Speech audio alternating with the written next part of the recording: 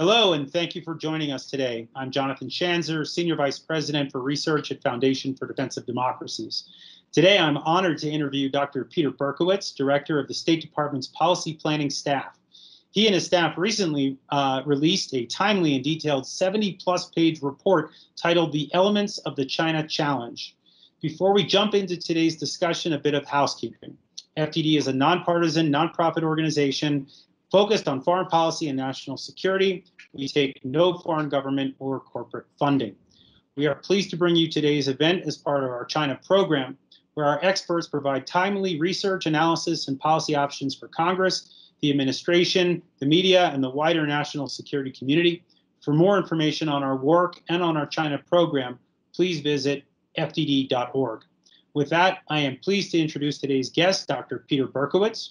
Dr. Berkowitz joined the State Department from the Hoover Institution at Stanford University. His scholarship is focused on, among other things, constitutional government, conservatism and progressivism in the United States, liberal education, national security and law, and Middle East politics. He has authored hundreds of articles and essays and 4 books on a wide range of subjects. He has taught on those subjects in both the United States and Israel. So, Peter, I want to thank you for taking the time to speak with us today on the challenge of China and how to leverage the full scope of American power to counter that challenge. Well, thank you, Jonathan. It's great to be with you. Well, great. Let's dive in. Let me start with kind of a maybe an easy question. Maybe just if you could describe for our audience the role of policy planning at state. This is a very specific arm of the State Department with a somewhat powerful role historically. If you would take a few minutes to just explain the organization that you run and what it does. Sure, happy to do so. So the policy planning staff is a relatively small office, all told 22, 23 members, researchers, administrative assistants, 30 people. And we are part of the Office of the Secretary of State. The Director of Policy Planning reports directly to the Secretary of State as a senior advisor. What are our tasks? There are a number of principal tasks. For one, we engage in the work of clearing papers within the State Department. That's actually an important role. We ensure that the writings that go to the Secretary and go out the building conform to building protocols, the Secretary of State's sensibility, that they're well argued and so on. We're not the only office that does that, but we're often a crucial part of the clearance process. In addition, this policy planning staff writes notes to the Secretary. Our notes are distinguished in that our notes are not cleared by anybody else. We write short notes, usually not more than 2 pages. They go directly to the Secretary. And these notes are intended to involve a stepping back from the hustle bustle of daily diplomacy, take a look at the big picture, provide analysis of how well policy is doing, what steps we might take to improve policy, to anticipate unintended consequences, and to put alternatives in front of the Secretary. You can imagine that sometimes creates clashes within the bureaucracy, since in a sense, the job of the policy planning staff is to meddle in the affairs of every other office and every other bureau, offering opinions to the Secretary, both about how to approve and how to avoid mistakes. In addition, the policy planning staff is occasionally tasked with special projects. One special project, for example, was the work of the Commission on Unalienable Rights, which the Secretary created in July 2019. He gave that commission, for which I served as the Executive Secretary. It was chaired by Marianne Glendon. He gave the commission the special task of regrounding America's undoubted commitment to human rights and foreign policy in America's founding principles and constitutional traditions, and regrounding America's undoubted commitment to human rights in the obligations that we took on in 1948 when we led the fight for to pass the Universal Declaration of Human Rights in the UN General Assembly. One special project. Another special project that the policy planning staff has taken on during my time here is the paper that has brought us together today, the elements of the China Challenge. And again, what distinguishes this paper, or one feature that distinguishes it, is we step back. We take a broader look. There have been many papers have been produced by the Trump administration on what we call the China Challenge. National Security Strategy of 2017, National Defense Strategy of 2018, an important paper this spring by the White House National Security Council, focusing specifically on China strategy. There are other documents. Our paper is designed to synthesize what has been said and capture the orientation of the Trump administration, an orientation that we think is represents a fundamental break with long-standing conventional wisdom about China.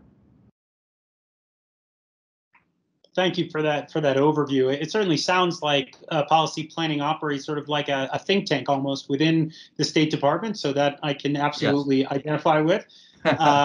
And of course, that Commission on Unalienable Rights, that was a speech that the Secretary delivered in my hometown of Philadelphia, and that was a big moment, I think, for the city during the pandemic. So yes, we've been indeed. watching that with great interest. Well, thank you for that overview.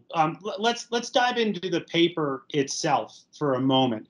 The fact that you issued this paper out of the State Department is itself somewhat remarkable, given how the U.S.-China policy has really evolved out of state from the 1970s, when we first had that opening of China with the United States under the guidance of Richard Nixon. And Henry Kissinger, of course. So curious to just hear how you got to a place where that kind of paper could even be produced, given the kind of a certain amount of inertia that we have seen at the State Department and really across the U.S. bureaucracy for quite a long time. Yes, I agree with your account of matters, and therein lies the story in response to your question. So I became director of policy planning staff in the summer of 2019. I had previously served on the policy planning staff as a part-time member whose portfolio was Israel. But I had absorbed some things during my first 7 months on the State Department. What I absorbed was, in particular, the priority that Secretary Pompeo attached to the China question, the China challenge. I heard statements like this: the China challenge is, in my judgment, the challenge of our generation, Secretary Pompeo speaking. Or, my first thought upon waking up in the morning, my last thought upon before going to sleep at night is China. So as a new director, I understood that our focus, the focus of the policy planning staff, would be the China challenge, which is not to say that we would not deal with other areas of the world. As we will discuss, to deal with the China challenge is of necessity to deal with every region in the world because of China's ambitions and because of China's conduct. Well, in addition to the Secretary's, in effect, his commander's intent, China is a priority. I also did what I presume many of my predecessors have done upon assuming this position. I returned to George Kennan's long telegram of 1946. George Kennan, of course, being the founding director of the policy planning staff. His long telegram of 1946 being not only probably the most famous cable ever written by a State Department official, but arguably the most important, the most famous document ever written by a State Department official. And I reread it, and I was struck by two features on that rereading in the summer of 2019. First, Kennan emphasized that in order to understand Soviet conduct, it was, and again, I should have said, this was a cable that Kennan drafted while in the U.S. Embassy in Moscow, sent it back to Washington to help the State Department and the President understand the nature of the challenge. So, first point upon my rereading was his argument that to understand Soviet conduct, it was necessary to understand Soviet ideas, and there was not one but two sources of Soviet ideas. One, of course, Soviet Marxism-Leninism, Soviet communism, but second, 19th century Russian nationalism, which of necessity placed Moscow at the center to understand Soviet conduct, and in order to craft a responsible response, we had to understand how the ideas affected the exercise of Soviet power. The other feature which leapt out at me in the summer of 2019 was the conclusion of the long telegram, in which Kennan, it's brief, but he emphasizes two matters. One, he argues that the United States must really tool up. We must create a new generation of diplomats, public policy thinkers who understand the Soviet Union. That means they got to study Russian, really learn Russian, and understand Russian culture and history. Not because we're not interested in power and interest, but because we want to understand how the Soviet Union understands its own interests and how it's inclined to exercise power.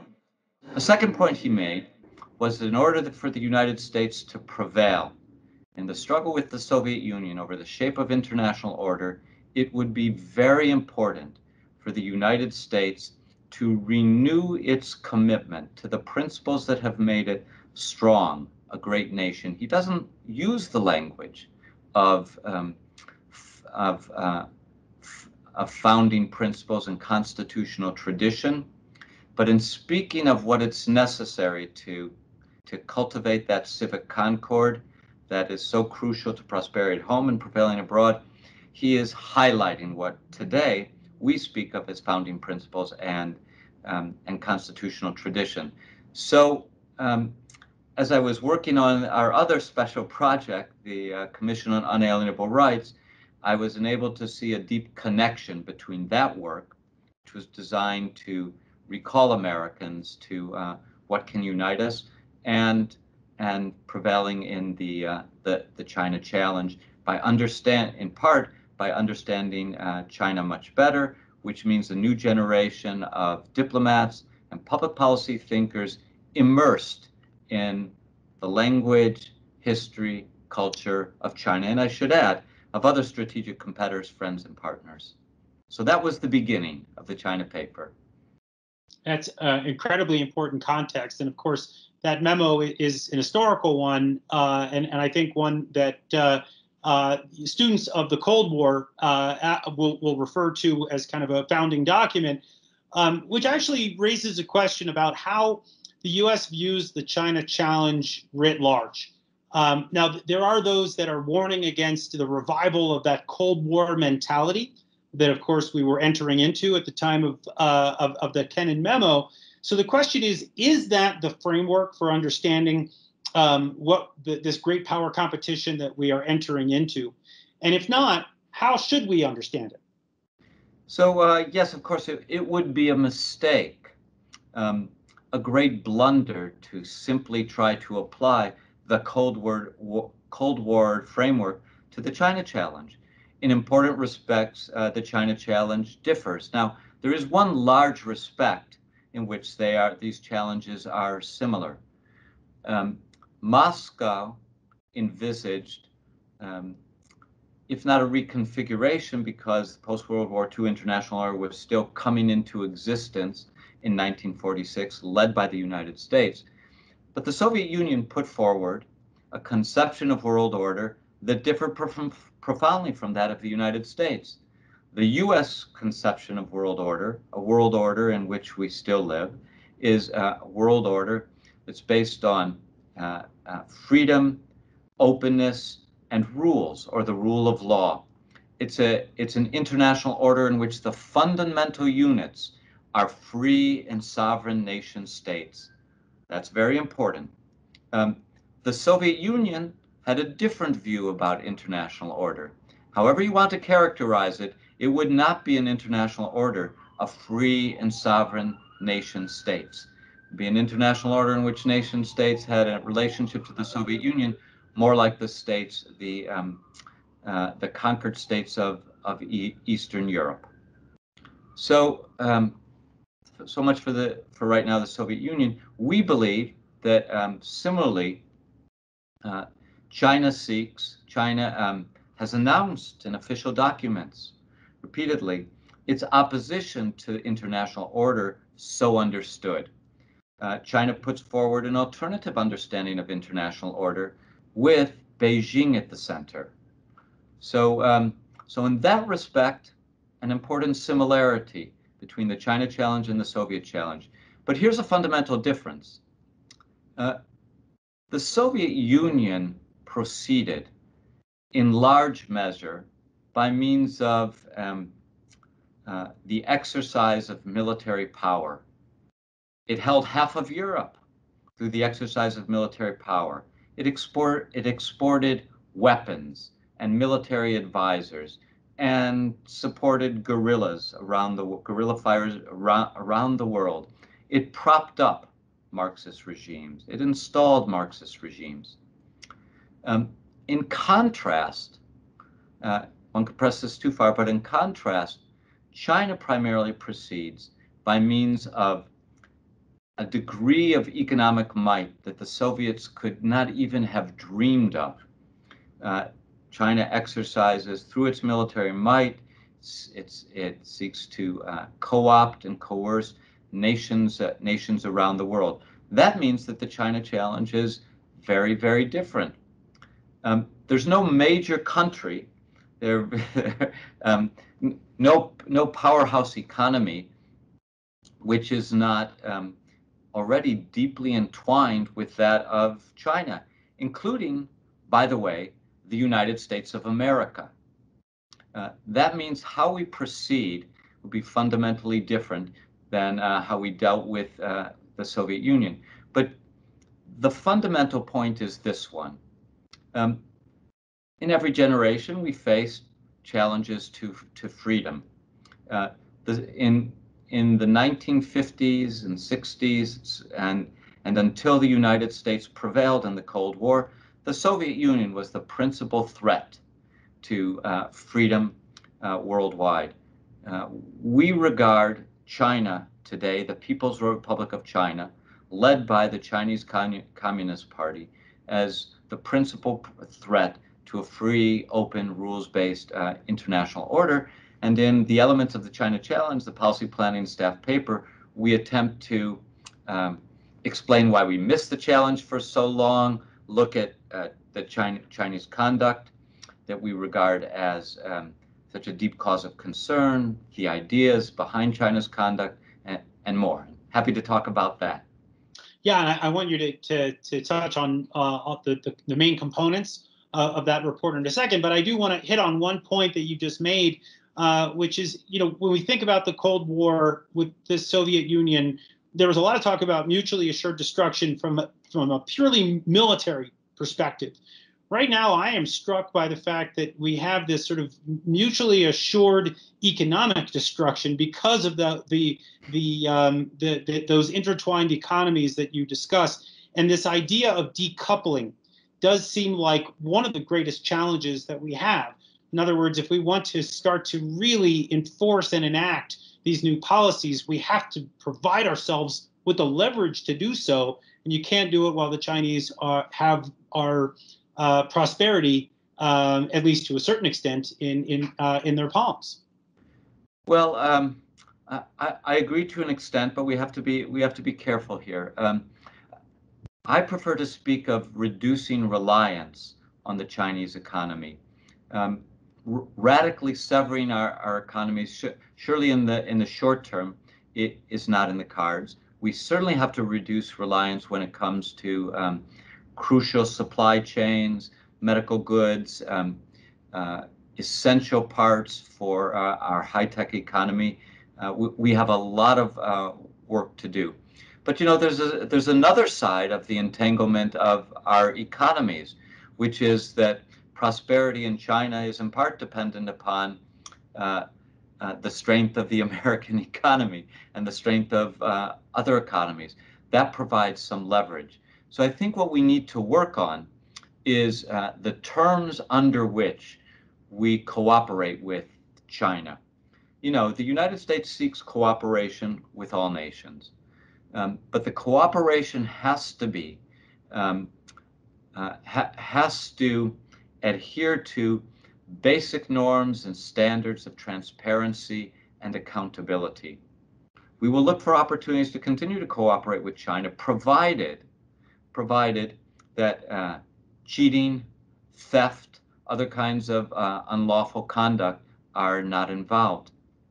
Um, at the same time, we constantly have to be prepared to push back against China and to deter where necessary.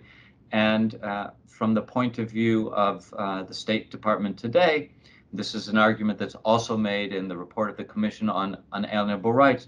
We have to, at the same time, and this is complicated, not cease to be champions of human rights, the rights that inhere in all people.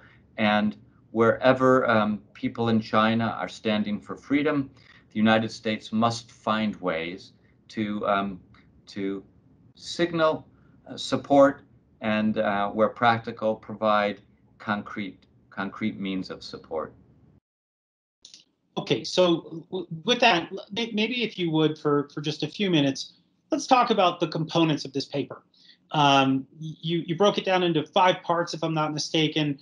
Would love to just hear a top-line description of the areas that policy planning sought fit to include in this landmark report. Great, thanks. Happy to do it. So the first part of the paper addresses some of the questions you've raised, which I have not yet addressed adequately. 2 big questions in the introduction are, one, what is the China challenge, and why did we miss it for so long? There are a number of ways to put the challenge. Here's how we put it in the paper. China is undoubtedly a great power today. It is to be expected that great powers will seek eminence and preeminence within the international order. But in our assessment, China does not merely seek preeminence within the established international order. China seeks to reconfigure the community of nations, to make the international order much more friendly to China's brand of authoritarian government, a strange mix, as I've suggested, of the Chinese interpretation, the Chinese Communist Party's interpretation of Marxism, Leninism, and the Chinese Communist Party's interpretation of Chinese nationalism, an extreme interpretation of Chinese nationalism. So that's the challenge. China seeks to reconfigure world order, place Beijing at the center. Why did we miss this for so long? Well, owing in part to good reasons, owing in part to taking our eye off the ball. As you know, in the beginning in the 1970s, in the early 1970s, we approached China. Nixon administration approached China as in order to balance against the Soviet Union.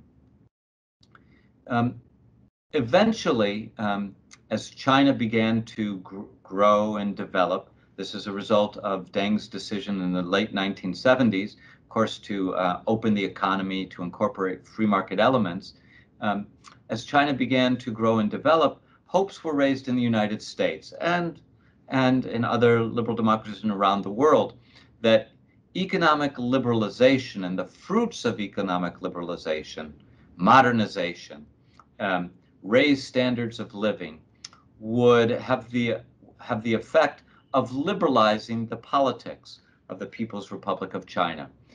This reflects a conventional wisdom taught in political science departments around the country that economic liberalization brings political liberalization, often.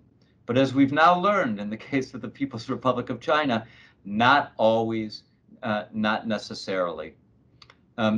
During this during the 1980s and the 1990s, as China was still growing, as China was still developing, we saw China that was often in its outward speech accommodating and conciliatory, consistent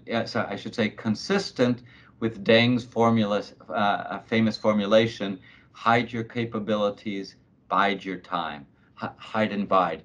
And this is a sensible approach if you have world transforming ambitions, but your economy is still relatively small. But if one looks at the speeches and the authoritative writings of the Chinese Communist Party, from Mao to Xi, one finds dramatic consistency. From the very beginning, there was an understanding that a top priority of the Chinese Communist Party was to realize the communist ideal and to shoulder the mission of national rejuvenation. From Mao to Xi, one can find this. However, as China grew, as China developed, one finds stronger affirmations of this, culminating with, of course, Xi Jinping, who came to power in 2012. So the United States was hopeful engagement, and we were undoubtedly overly hopeful because we didn't pay close enough attention to the conduct, and we didn't pay close enough attention to the speeches and writings of the Chinese Communist Party in which they explained their intentions. I've already said this, but it's worth emphasizing. The Trump administration has effected, I think, a sharp break with that conventional wisdom. Now, this did not come out of nowhere. There have been a number of scholars and writers now for over a decade. In footnote number 9 of the Elements of the China Challenge, you'll find a short list. It doesn't cover everybody who has nevertheless been writing over the last 10 or 15 years, bringing into better focus the repressive one-party rule of the Chinese Communist Party at home, and not only the defiance of international norms abroad, but the deliberate effort to reconfigure the system to make it more friendly to China's authoritarianism. So there has been a shift underway for quite a while. Trump administration affects the radical break. We thought it was important in our paper to demonstrate China's conduct and to explain that a focus on China, I've mentioned this, worth emphasizing, means paying attention to every region of the world. So you asked about the composition of the paper. As we were undertaking the paper, now almost a year ago, we began the work. I sent out a request to the various members of the policy planning staff, and I asked each member to write a short memo, 3 to 5 pages, about China's activities in your region of the world or in the functional area that you cover in the State Department. And I was astounded by what I received.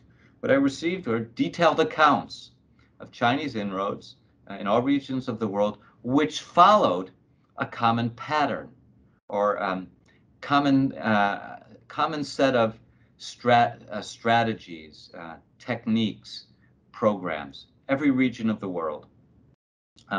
What are some of these? I'll run through them quickly. We're now moving into out of the introduction and part 2 of the paper on China's conduct around the world.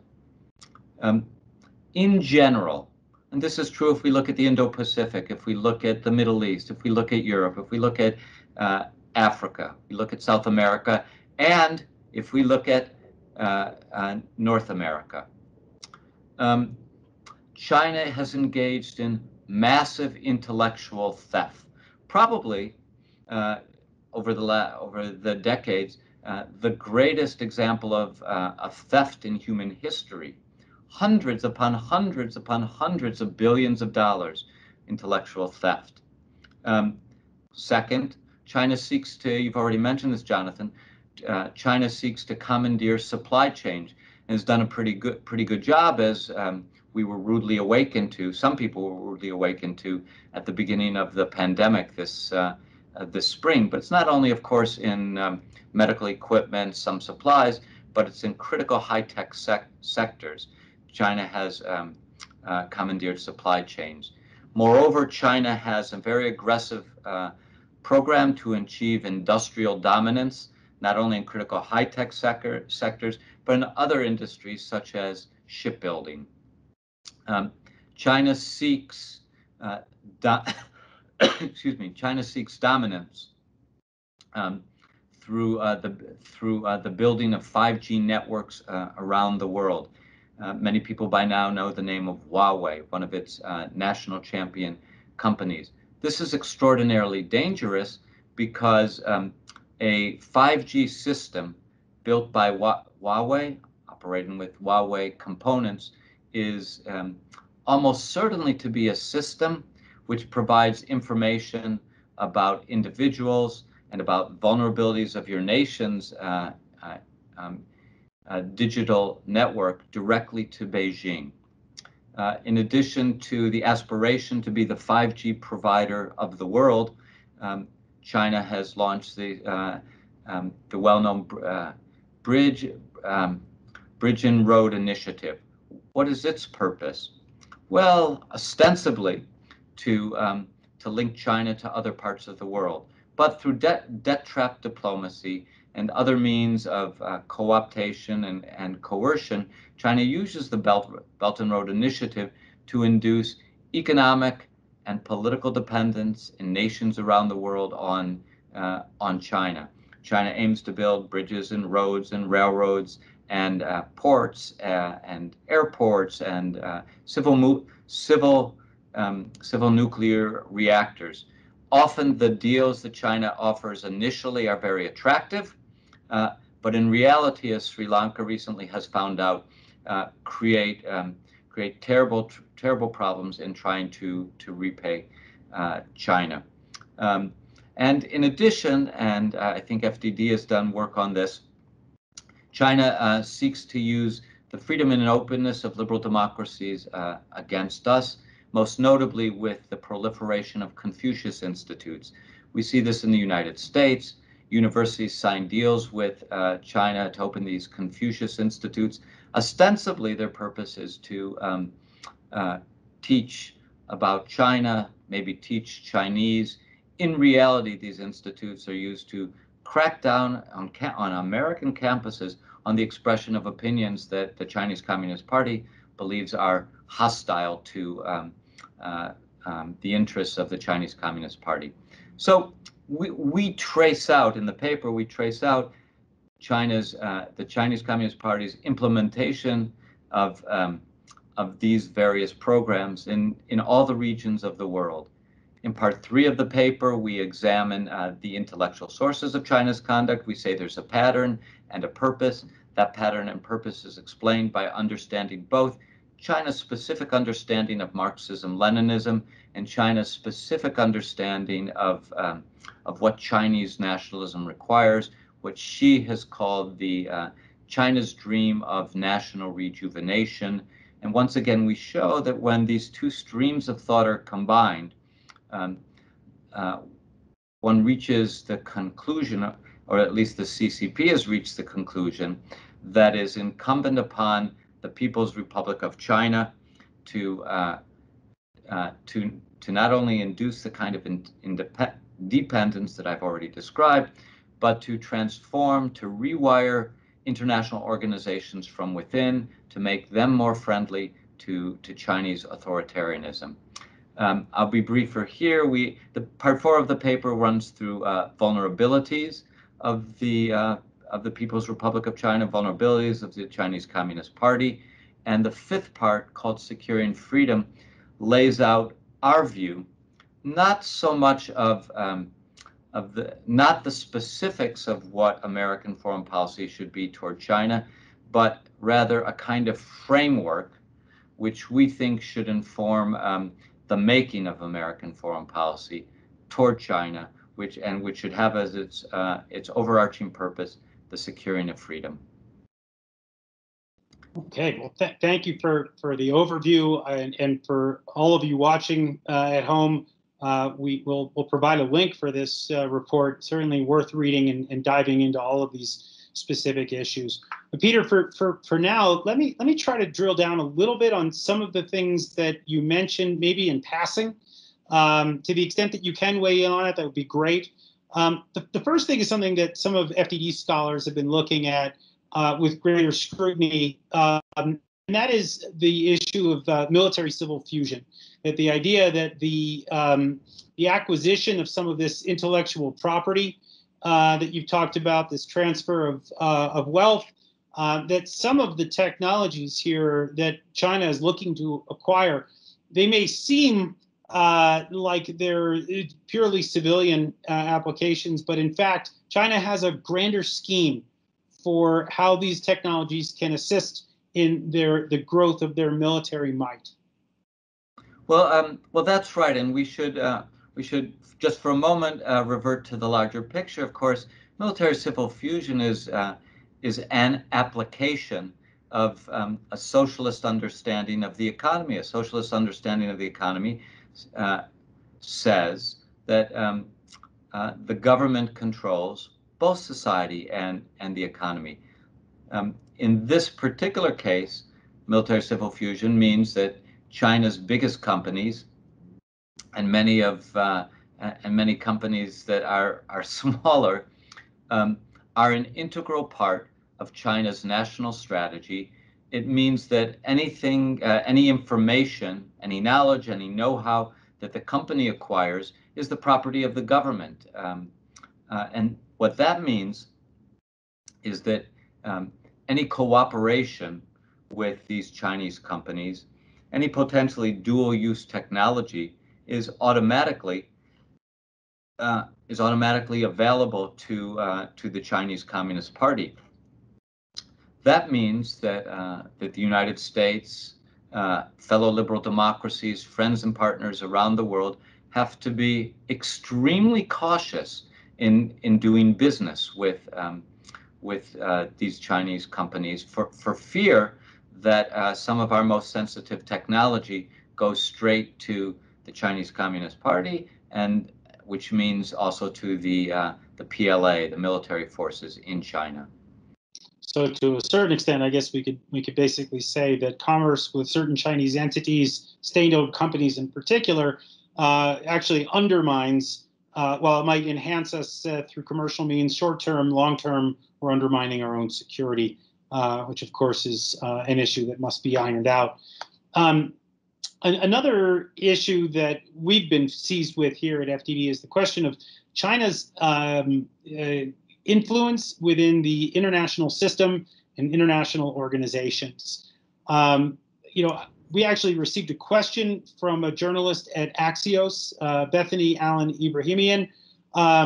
She asked about this most recent report and mentioned the possibility that the China Challenge may require the creation of a new or some new multilateral organizations. Can you explain what that means and what you have in mind? Sure. Let's back up for a moment, though, about China and international organizations. Xi Jinping, other top figures in the Chinese Communist Party have a phrase they like to use, that China should promote a community of common destiny for mankind. a community of common destiny for mankind, could seem desirable.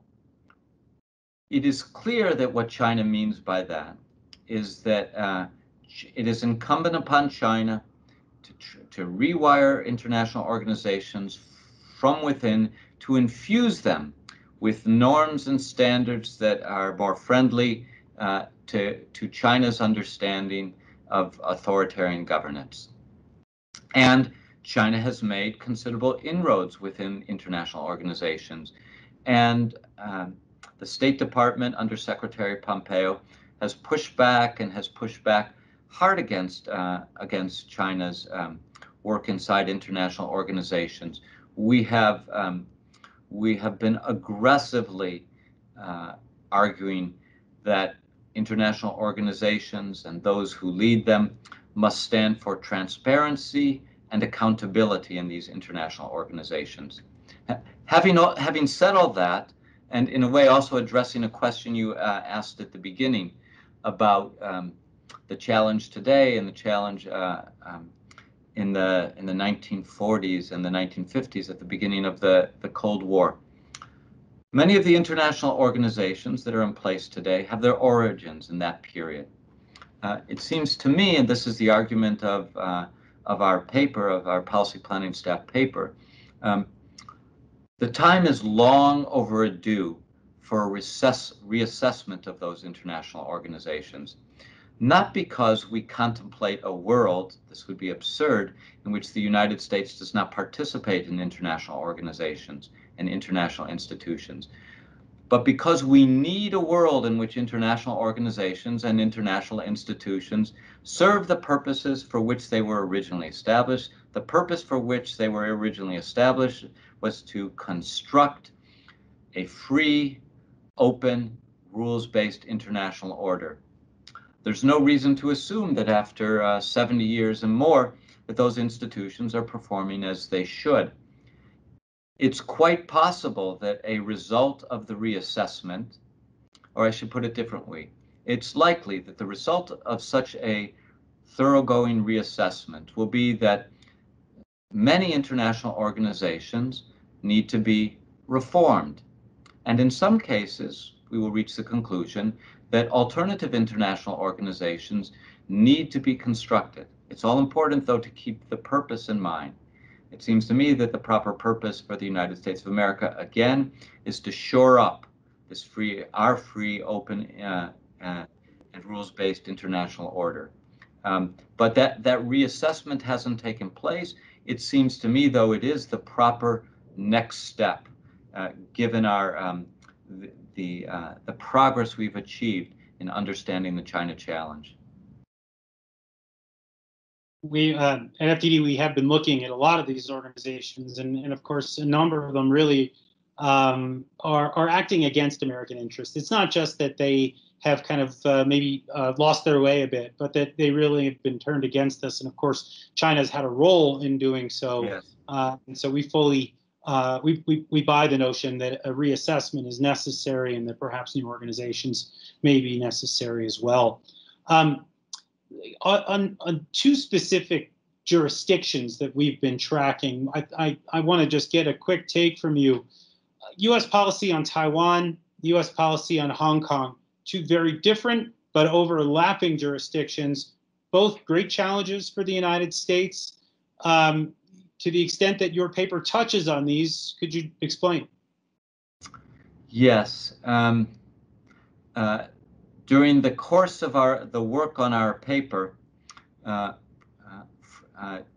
Chinese Communist Party cracked down on Hong Kong, and contrary to its international agreements, imposed national security laws that effectively ended freedom in Hong Kong. We regard this as an outrage against freedom and human rights and international agreements, and something that we needed to, something that the United States must find ways to oppose and oppose aggressively. The Secretary of State has spoken forcefully in criticism. We've gone beyond criticism. We've adopted measures that designed to impose significant costs on the Chinese Communist Party for its outrageous, unlawful action against free Hong Kong. And we are concerned about Taiwan. We see China accumulating positions in the South China Sea. And notwithstanding what I said earlier about China's use of economic power in contrast to the Soviet Union, China has nevertheless quite explicitly been pursuing the construction of a world-class military that's designed to rival and surpass eventually the military of the United States. China now has formidable military forces in the South China Sea, and the United States, it seems to me, must think. I put it differently. The State Department has been, and the Defense Department has been thinking long and hard about how to assist our free and democratic friends in the region, Taiwan, but of course the larger Indo-Pacific region as well. Taiwan, as you know, is a major trading partner for the United States. It's a beacon of freedom and democracy in that part of the world, and it seems to me preserving Taiwan's freedom and independence is a priority.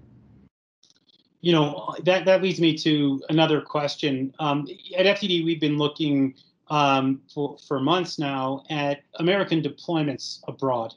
And of course, this is a somewhat controversial topic right now, as the Trump administration has called for drawdowns or redeployment from certain key bases or areas around Asia, but also in Europe and the Middle East.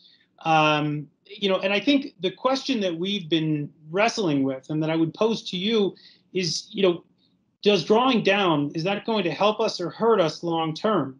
Of course, I understand you work for an administration that has been drawing down in certain places or redeploying, but this idea of maintaining that power projection capability, of defending America from abroad so that we don't need to defend right at our shores. How does this fit into the broader strategy that you've outlined in the recent policy planning paper? Actually, I think it fits nicely into the broader strategy. And again, we sketch a framework, but not specific policies. We actually call attention in the paper, in part 5, the concluding part, for the United States to improve its effectiveness in sharing responsibilities. So, of course, we want an adequate military presence throughout the Indo-Pacific region to deter China. And that's why we are working with and calling upon our partners in the Quad, India, Japan, and Australia, but other partners throughout the Indo-Pacific, also South Korea, to step up, contribute more to defending the area. You're quite right that we need to take the military challenge seriously, and our way of doing that, which I think is a way that shows great respect for our friends and partners in the region.